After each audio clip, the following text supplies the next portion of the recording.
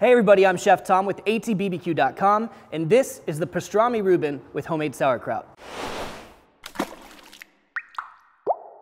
The Pastrami Reuben is one of my all-time favorite sandwiches, and probably in part because of the time and dedication it takes to get to the end product. Now obviously you can't have a Pastrami Reuben without pastrami, but that's not the focus of today's video. We've already done a pastrami video, and if you haven't already, you should go check it out. We'll put the link in the description. Today we're gonna focus on the sandwich as a whole. So everything else, the rye bread that's toasted, the Swiss cheese, the dressing, and most importantly, the homemade sauerkraut. Now much like the pastrami, the sauerkraut itself takes a commitment of time. So we started our sauerkraut 5 weeks ago, and I can show you the finished product today, and then we're gonna start back at the beginning. How do you get started on your sauerkraut? How does the process go? And we'll wrap this video up with the finished product, the whole sandwich. We're gonna cook it on the grill, but first, let's dive into that sauerkraut.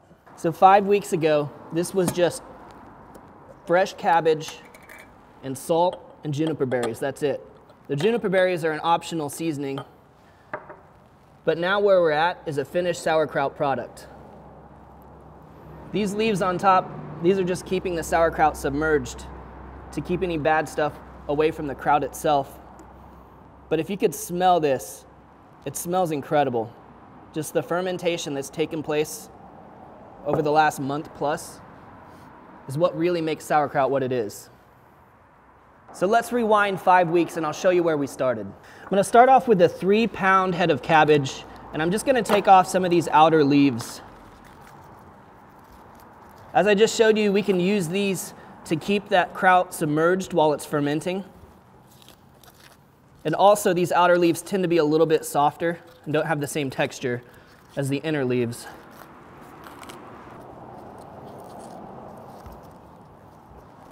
Now once you get the outer leaves removed, you just want to quarter it right through the core right there.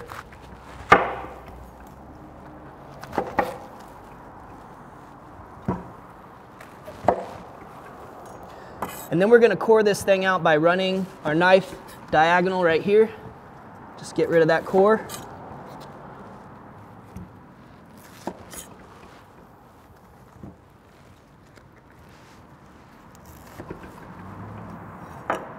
And then for the leaves themselves, we're going to go with a nice fine shred.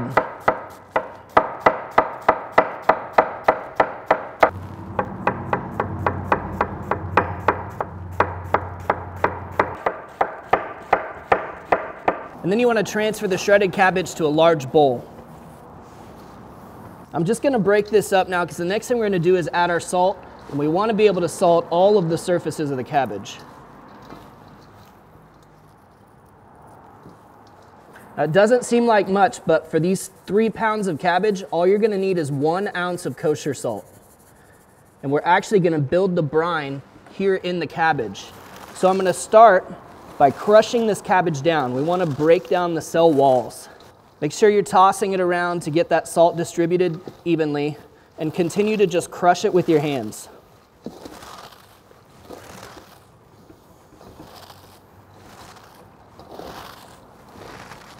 And I'll give this just a couple of minutes of kneading, and what you'll start to notice is that here on the surface, you're seeing some moisture come out. That's the water being released from the cabbage. I'm also going to sprinkle in a couple teaspoons of juniper berries just for a little extra seasoning.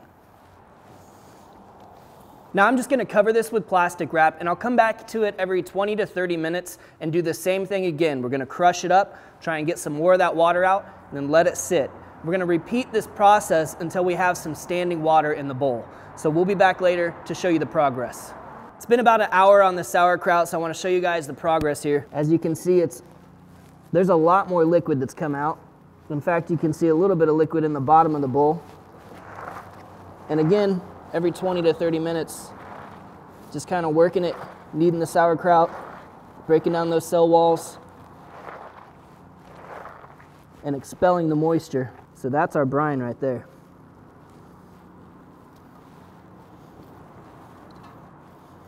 All right, we'll cover it back up and let it rest just a little bit longer. We're back after about 3 hours. I think that this is ready to go into the mason jar at this point, so I want to show you guys what it looks like. So you can see how it's completely different visually. I mean, it all looks wet. It doesn't have that same bright green color. And if we squeeze it, tons of liquid coming out of there. You can see that there's now liquid standing in the bottom of the bowl. So at this point, we're gonna pack this into a half-gallon sized mason jar, and we're going to top it off with a little bit of saltwater solution, a 2% saltwater solution. Now to make your 2% salt solution, you just need about 1 cup of water to 1 teaspoon of kosher salt. We'll stir that to dissolve. And you wanna add enough of that 2% saltwater solution to cover the cabbage.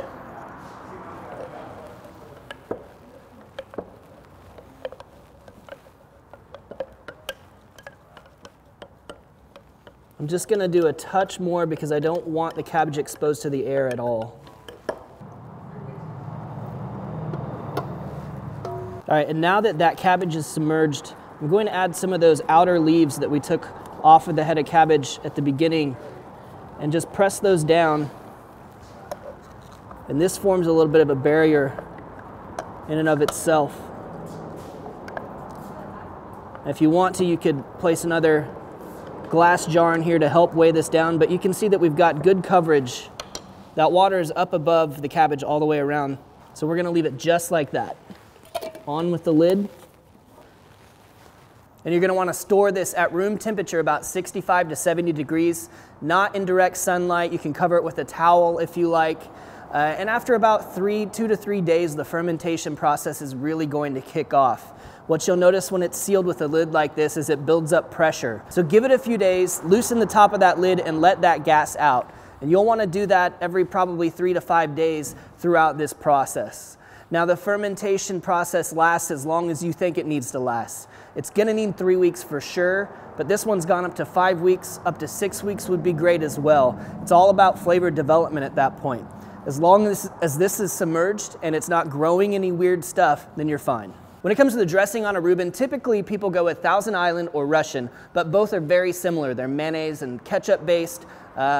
Maybe Thousand Island's a little bit sweeter, maybe Russian's a little bit spicier. We're gonna do something that's very similar to both today. It is a mayonnaise based dressing, but our little twist on it is that we've got some bread and butter pickled jalapenos that are gonna go in there instead of relish. So we're gonna take these bread and butter jalapenos, we wanna knock them down, get a fairly fine mince on them. These are gonna provide the dressing with a little bit of texture, but we don't want it to be too chunky. Shooting for about 2 tablespoons. All right, so here's our mayonnaise base. We're gonna start with half a cup. We'll add to that 2 tablespoons of the Big Rick's Chipotle ketchup, and that's where we're gonna get some of that sweetness. And I've got a teaspoon of Worcestershire sauce. We're gonna brighten this up with a little bit of lemon juice. We'll shoot for about 1 tablespoon.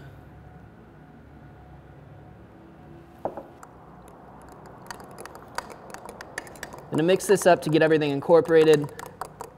And then we're gonna need a little bit of salt.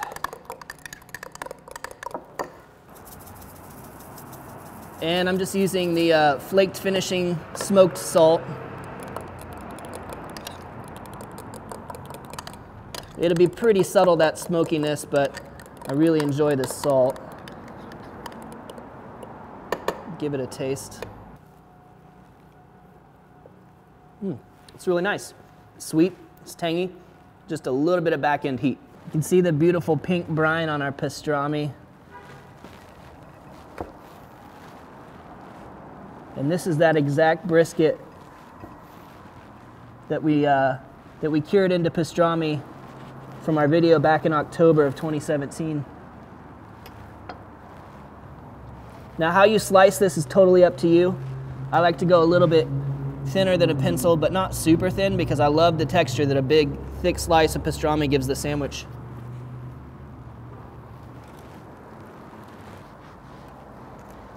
So this we just gently brought back up to temperature with the sous vide, and you can see how tender that is. Hanging perfectly. Perfect little tug on it. Now all the elements are prepared, so we're ready to build these sandwiches. We're starting with a slice of seeded rye bread here. We're gonna put our Russian dressing down on top.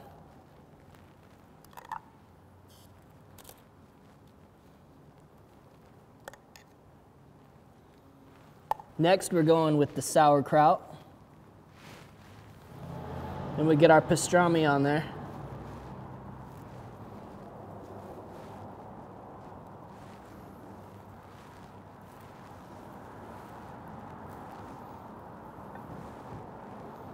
And last, some Swiss cheese.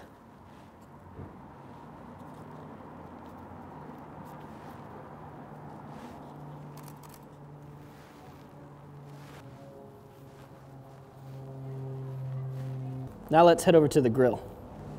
Today we're cooking on the Kamado Joe Classic 2. It's set up for direct grilling with the cast iron half moon in place on the top level of the divide and conquer system. So we're running at about 450 degrees right now.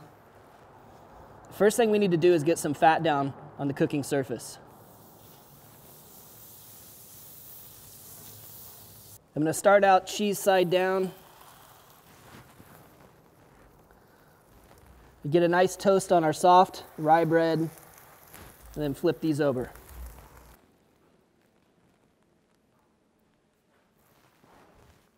We already got some nice browning on here, so we're going to flip this over.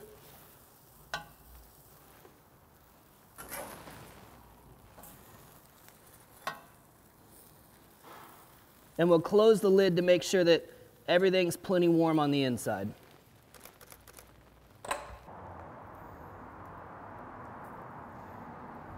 All right, just a few minutes on the other side. And as you can see here, our cheese is melting. Everything's crispy, so these are ready to come off. All right, here's the finished product, ready to dig in. Look at that pastrami beauty.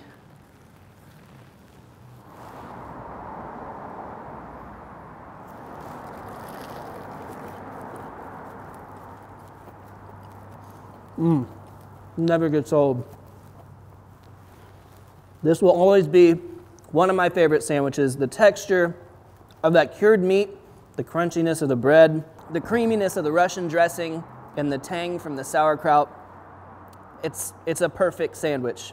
And don't skip out on making your own pastrami. You can do that from scratch. Go back and watch that video. It's gonna be immeasurably better than it will be if you get it from the deli counter. Thanks so much for watching, guys. Be sure to check out atbbq.com for all of the products featured in today's video. And if you enjoyed the video, please hit the subscribe button. If you have any questions or comments, or there's anything you'd like to see me cook, let me know in the comment section down below. And let's be good to one another. For more recipes, tips, and techniques, head over to thesauce.atbbq.com. All things barbecue, where barbecue legends are made.